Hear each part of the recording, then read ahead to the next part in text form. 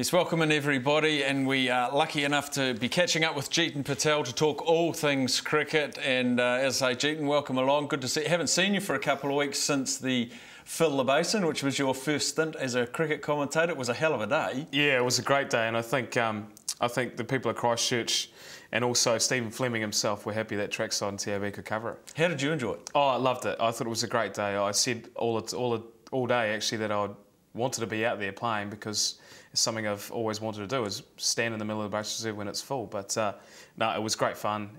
Working with Smithy was good as well. I'd never done the commentary, so I was a little bit nervous, but he got me through it. He's a pro, eh? Yeah, he knows what he's talking about, so it's easy when you've got someone like that, I suppose. Domestic cricket, you're just off the plane. You've had a very nice win up in Auckland. Yeah, great win. The boys, actually the team has bowled really well on a deck that offered a little bit, but not as much as 38 wickets would suggest. But no, the guys really happy with where we are. We're sitting fourth on the table, but only 3 points behind, so we've got a massive chance with 2 games to go. You picked up a wicket, but I feel I can start calling you an all-rounder now because you're starting to get some runs too. Yeah, I don't want to be labelled the all-rounder just yet because then there's too much pressure. But no, it's good fun at the moment, being able to go out there and score some runs and contribute if I can't contribute with the ball. All right, let's have a look at the World Cup cricket now, and we've just come off the back of a pretty interesting game last night, Jeets. The Aussies going down, maybe the end of Ricky Ponting. India looking fantastic. India do look good. I picked, obviously, Australia, Sri Lanka early doors in the final, and that's not going to happen anymore. But India do look good, especially with Yuvraj Singh in the runs, and that middle order needs to get them through the tight positions, and they've done that so far throughout the tournament. But yeah, it could have been Ricky's last game. We're not sure. No one's said anything just yet, but he did look very dejected, and he almost looked excited about playing golf and looking after his dogs rather than being on the cricket field. Another player that could be having his last game as captain for New Zealand is tonight, Daniel Vettori. Massive match for them tonight against South Africa, and I guess cutting straight to the chase, have we got the ammunition? I think we do, but we have to be really smart about how we do it. I think we have to bat first. That's the first thing we have to do, because if we don't, we're going to be chasing 280 and could bundle against 3 decent spinners. Well, my preference would be to take 3 spinners into the game and open with one of them, but obviously I'm not sure how they'll look at the side. 3 spinners, so yeah, obviously Vittori's back. Nathan McCullum's firmly in the 11. Luke Woodcock, chance to play? I really want him to. I think the guy's deserved every chance he's been given. You know, the 2 times he has played, he's performed. He's done what people have asked of him, and I think he needs a chance at this World Cup to prove not only to himself but to everyone that he's good enough. South Africa, they look massive. They've got Hashim Amla, AB de Villiers, Graham Smith, Duminy. Their batting lineup is fantastic. Dale Steyn, probably one of the best one-day reverse swing bowlers as well. They are going to be a tough nut.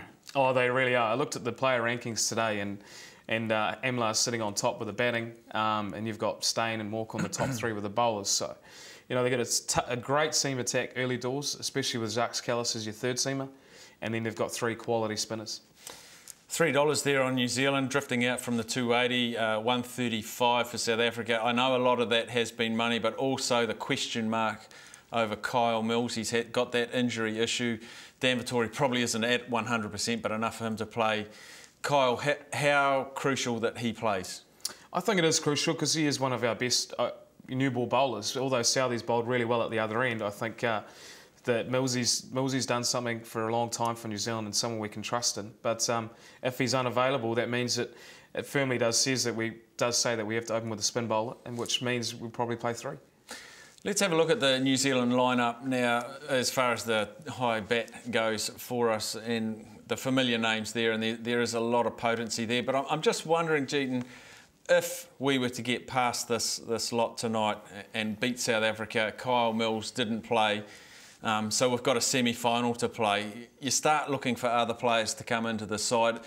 I know Andy Mackay got 4 wickets yesterday. Would he be the sort of guy you'd phone and say, hey, come and help us in the semi? Oh, mate, I would. I certainly would if I was a selector. He's bowling really well at the moment. He's bowling fast and he's swinging the ball both ways.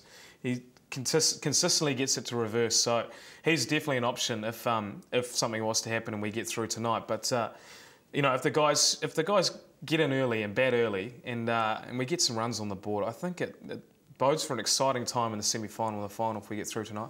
South African side, let's have a look at their lineup now. And as I mentioned, the top of their batting lineup is fantastic. Hashim Amla, as you say, is the top of his game. Jacques Kallis is just a freak. He just keeps playing fantastic. But right through that order, Jeetan, it's quality.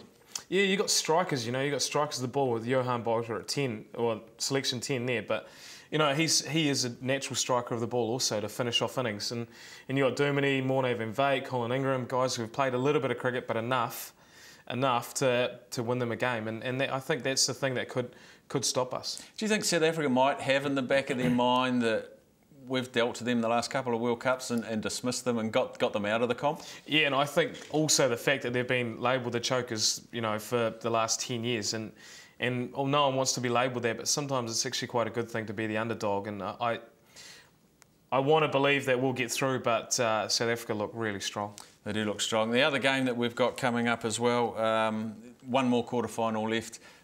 That looks pretty exciting as well. Yeah, England, Sri Lanka, and you know, Sri Lanka are tougher than anyone anywhere. So I'm looking forward to that game because I think that's the game that will either decide. My old man reckons England will win, but I think Sri Lanka will get through and go on to win the tournament. You played a bit with Michael Yardy and he's had to go home because of depression.